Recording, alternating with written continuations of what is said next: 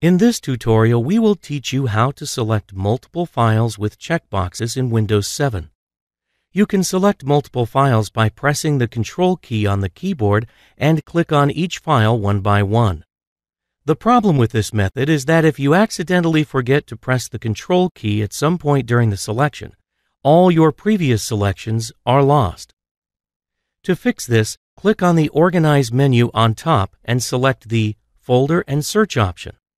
Move over to the View tab, scroll down and select the Use Checkboxes to Select Items option.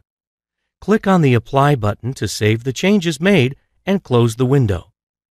Shift back to the folder you were working on, move the cursor over any file, and you will notice a small checkbox appearing on the top left corner of the thumbnail. You can select multiple files and deselect them by simply ticking on the checkboxes.